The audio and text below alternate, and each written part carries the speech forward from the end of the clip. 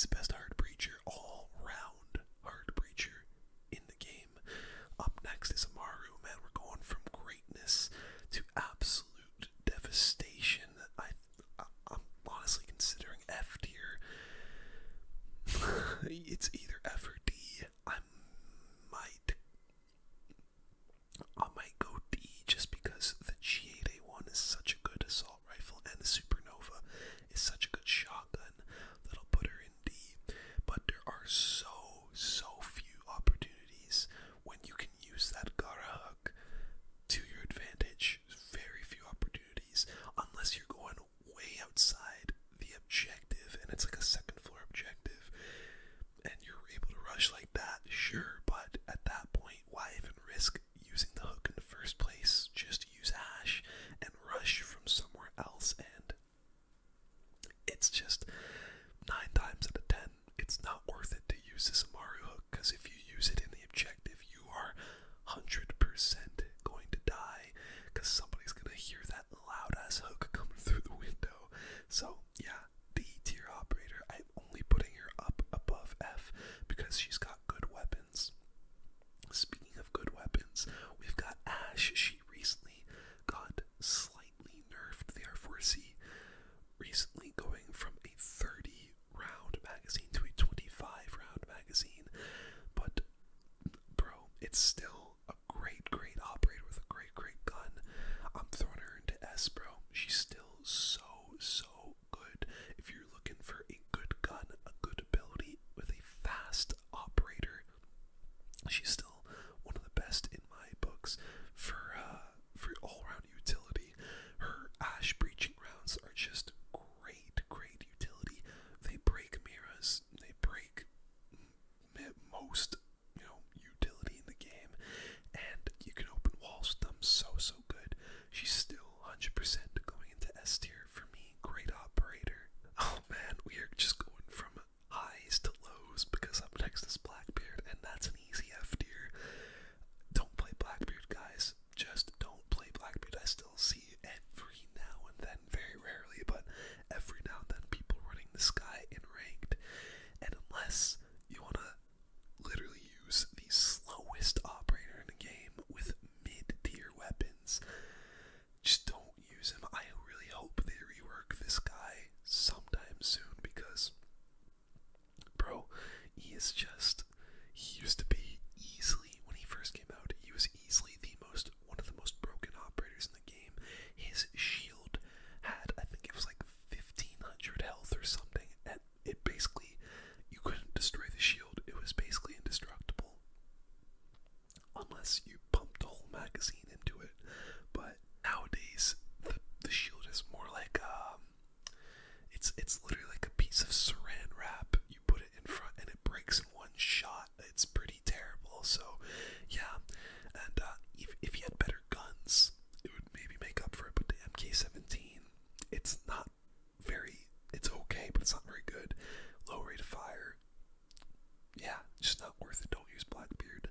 Blitz, on the other hand, okay. I feel like if this was like a couple years ago, I would totally rate Blitz maybe a B or a C, but I really think he's at least a B, at the very least. I've really been warming up to Blitz lately. I know better players are maybe going to be able to deal with him a little bit better, but he is so fun to use, and if you've got a coordinated team that you can work around with a Blitz, he is very solid in ranked, especially in objectives that are a little more, claustrophobic at times. He can really punish defenders that are not expecting a Blitz rush. Trust me, if you're not a shield guy, give him a try at some point. He's very fun. Brava, another really fun operator at times. I feel like she's another, maybe, I'm gonna give her B tier, honestly. Very fun operator. The Para 308 that she uses is okay. It's, it's not the craziest weapon, but bro, her hack drones, the clutch drones, are so good at times for denying things like a Malusi, a Fenrir, a bunch of other stuff, just hacking enemy equipment and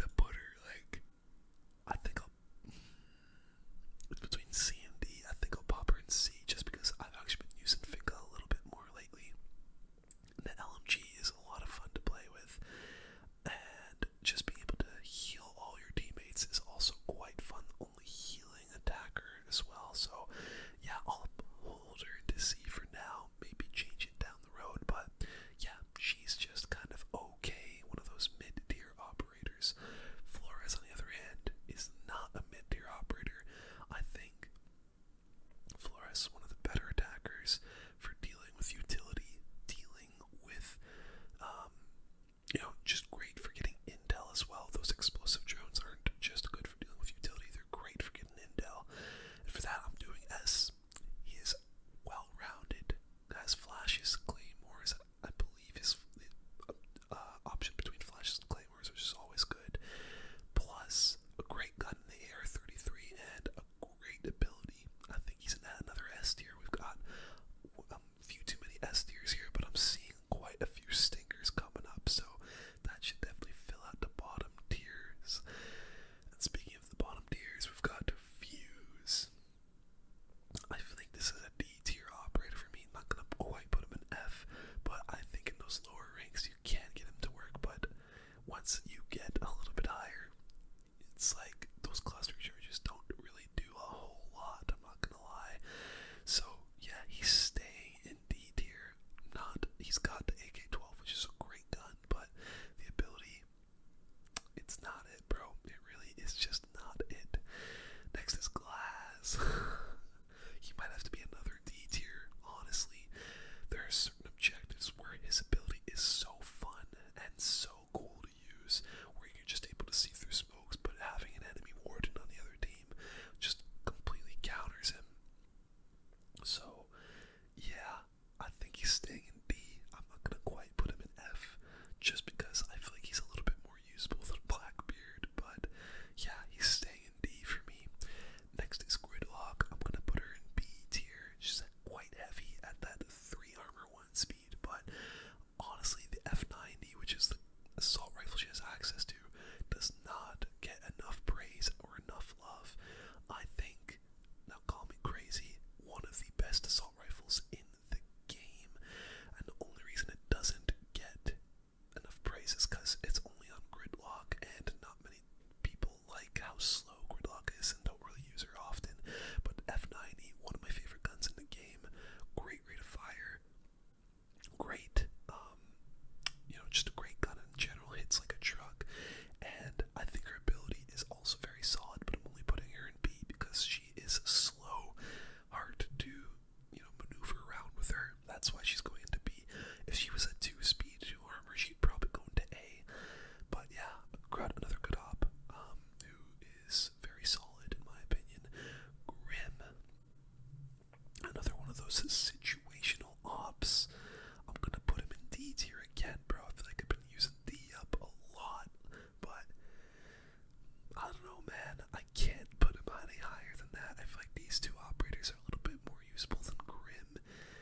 Although he has a good weapon in the 5.52 Commando, his ability is so situational, bro. I don't know, man. It's tough. It's tough. I want to put him higher because I personally don't mind using this operator from time to time, but there's just way better operators that do what he does, bro. Like Lion, for example.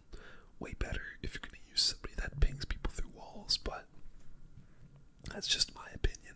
Next up, we've got Hibana, another solid art breacher. I'm gonna pop her between B and A tier. I think I might throw her into A, honestly. Type 89 is another really good gun, and she's got the bearing 9 in secondary, which is also solid, and easily the best operator to deal with hatches. I mean, that's her purpose, right? So, yeah, the X-Kairos, she might not be the best all-round art breacher in the game, but when you need a Hibana, I'll usually play her. She's a lot of fun, and I really enjoy that Type 89 primary. It's a good gun and a good operator that doesn't get enough love, I feel like, as well. Next is Yana, man. If this was a couple years ago, she'd probably be in the A tier, the B tier, but nowadays I think she's like a max C tier, maybe even D tier. I